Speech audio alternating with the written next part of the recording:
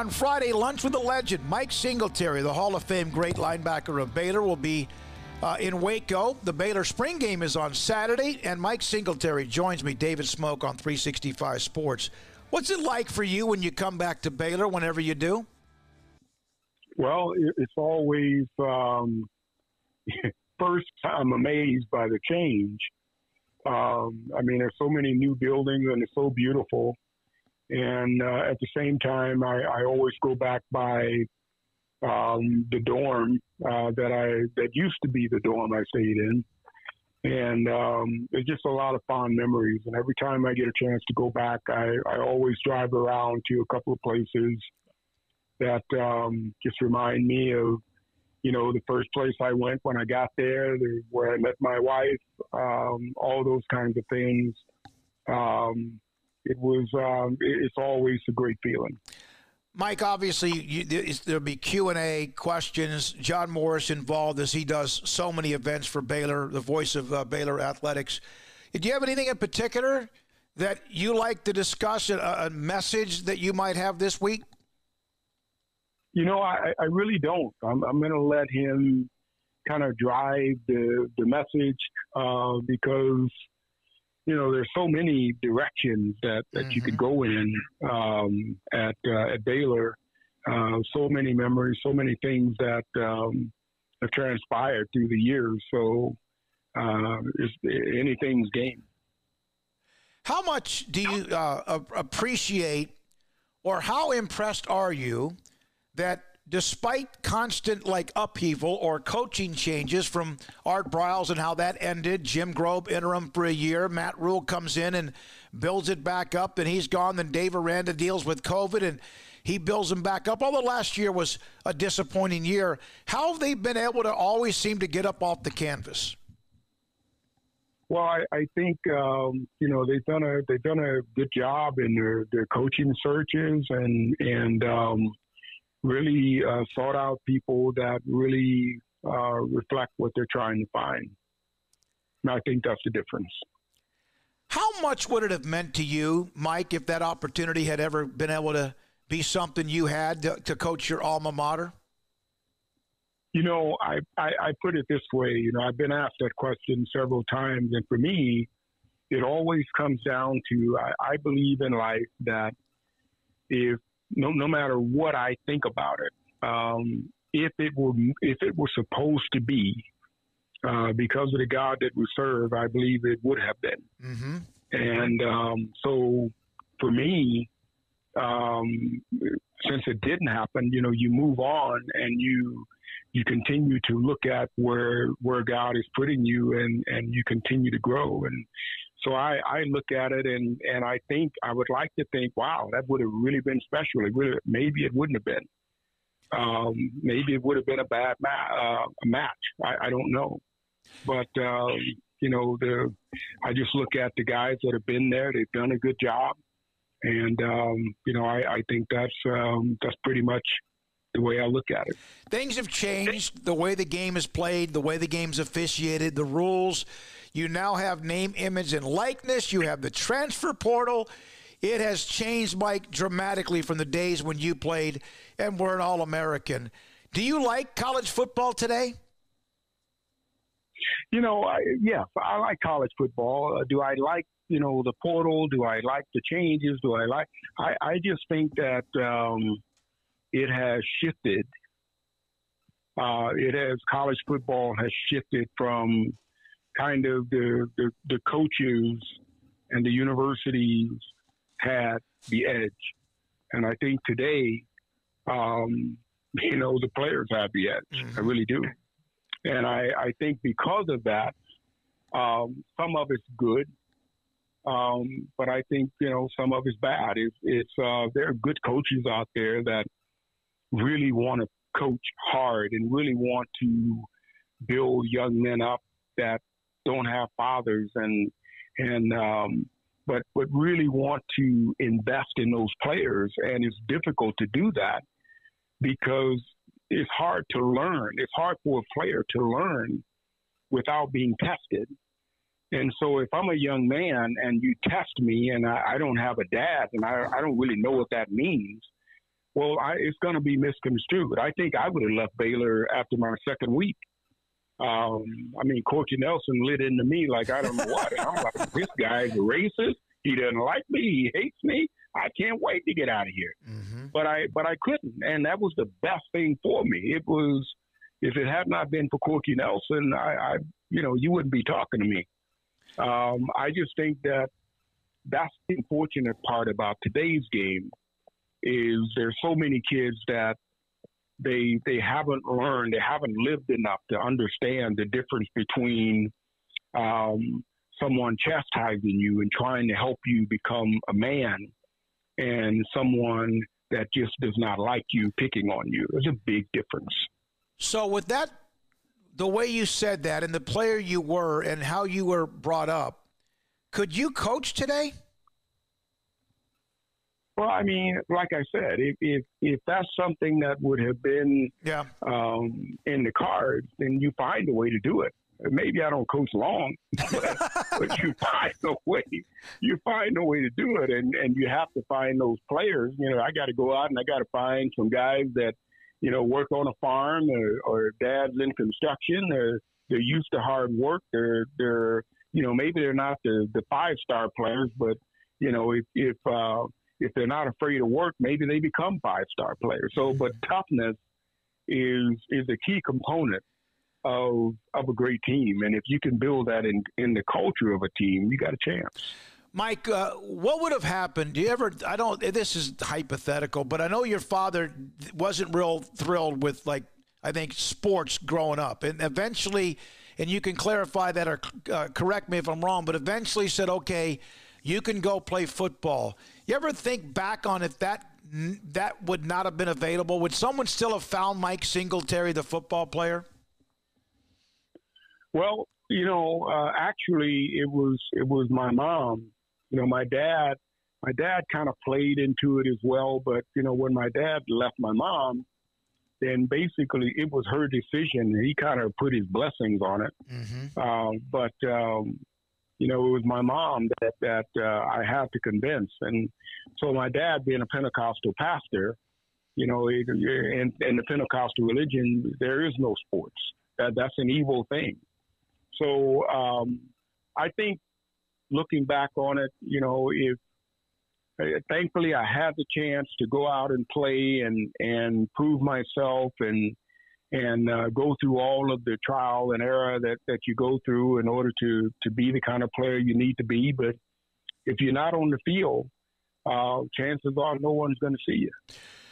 We had a guy today on who represents a company that is that has helmets, the Shut helmet, Vice's helmet, which is one that's kind of new, and they developed a new helmet for quarterbacks for when their head's not hit by another player, but when it hits the ground, the collision of the ground, like Tua dealt with at Miami last year and others have as well.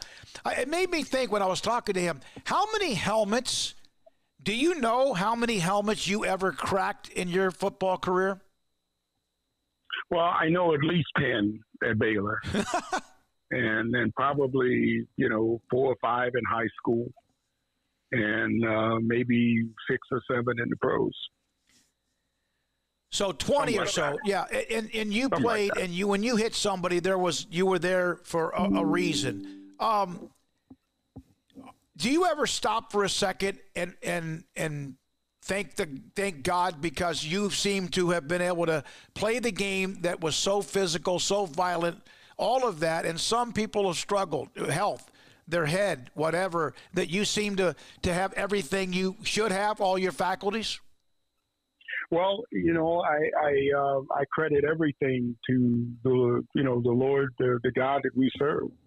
I am very, very thankful that, he always watched over me. But the other thing is I really practice tackling correctly and, not putting my head down, making myself vulnerable, making sure that I hit with my face, making sure that my eyes were wide open.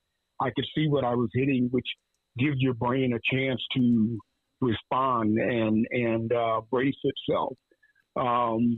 But, being able to put my neck in my shoulders and all of those little things that, you got to do over and over again and help them become a habit so that when you're tackling on the field and you're going 100 miles an hour full speed and you crash, well, your body is always in position to make sure you're prepared to absorb that blow. Or the force that comes from that blow, you're delivering the blow. But it is so amazing when you talk to athletes about this is how you hit. You just don't go out there and just run into somebody and train wreck. There is a technique involved in tackling. And if you follow that technique, you have a really good chance of not getting hurt or hurting your person. When you were a player, and you don't just walk into a locker room, whether you're a freshman coming into Baylor or a rookie in the NFL, but people gravitate to those who are leaders, who do it the right way. How did you know when teammates were all in? How did you know who someone was real and not just talk? I really don't think I thought about it a lot. You just make sure that you're real. You just make sure that I think that leadership and all of those things are always caught. Coaching to me is a lot like parenting. When kids see that your heart is in it, you're not just out there yelling at people, bossing people around, trying to hurt people. You are talking to people from your experience. You're talking to people to try and help them get better. And players know the difference. And I think that as long as people are always looking at you, whether you think they are or not. And I was always quiet. I always conducted myself in a way that I was always respectful and tried to do the right thing. And if I said something, it needed to be said. If otherwise, I was pretty quiet. And I think people gravitate towards someone who is authentic, someone who is respectful of themselves first, then others, and someone who's doing more than they're talking, and allowing their actions to speak for them. I think those are the people that people gravitate towards. You were a part of that TV series Beyond the Edge. In fact, I think that might have been the last time we had you on the show, and you told us stories about trying to go to the bathroom, Ray Lewis at night, and all this. Is that one of the more petrifying, scariest? How much did that test you? As someone who is Mike Singletary, the Pro Football Hall of Fame linebacker with the eyes and the fearless type of play, how much did that test you? Well, let me put it this way. When you got to go to the bathroom at 2 o'clock in the morning, and I don't care how big my eyes got, and you had things looking at you with red eyes, and you don't know what they are, and they're making noises, it's pretty, it will test everything that you have. How bad do you want to go to the bathroom? So, yeah, it was quite interesting. But the great thing about it is, I was thankful that I tested myself the way I would have never, ever been able to test myself in civilization. Being out there really allowed me to realize how much I really trusted God, and with my life and with everything in me to get back home. So very thankful for that experience. Mike, one more thing. Two more questions. The 85 Bears, still as dominant as anybody that's ever won the Super Bowl. That team, the characters, the personalities, the coaches, the players, the Hall of Famers. How often do you still get a chance to rekindle that with any of those former players?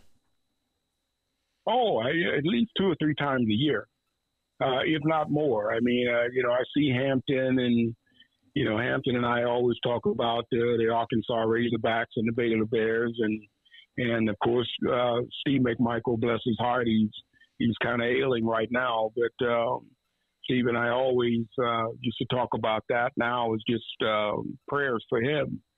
and some of the other players, that, the Old Southwest Conference was a heck of a conference. I hate to get rid of it, but there are just a lot of stories that when I see guys, old teammates, love sitting down and talking about those times. So there are about 4 or 5 guys that we always have a lot to talk about. Was there ever a more perfect quarterback for that team than Jim McMahon? There is no other quarterback that could have played for Coach Ditka. Jim McMahon and Coach Ditka were a match made in heaven. Coach Ditka, he tried to intimidate Jim, and it just didn't happen. And Jim would just look at him and go, hey, go sit down. I'm not doing that. I'm doing this, and this is what we're doing. The players loved it. Everybody loved it because they couldn't do it. Jim was the only one that could get away with it. Anybody else would have been choked. So, but Jim was he was one of the players that I really appreciated who he was. Yes, he was crazy, but man, he did a lot for our offense. Really did. How are the children? Children are doing great. Fantastic. Thanks for asking. I know you love that, a part of your life. Mike Singletary, Friday, 11:30 until 1 at the Texas Sports Hall of Fame, lunch with a legend, and not many could ever be a part of that same sentence in Baylor history or Bears history than Mike Singletary. Mike, it's great to have you. Good luck with the event. Thank you so much for spending time with me. Thank you, sir. God bless. Mike Singletary, 365 Sports. Richard Carr's 20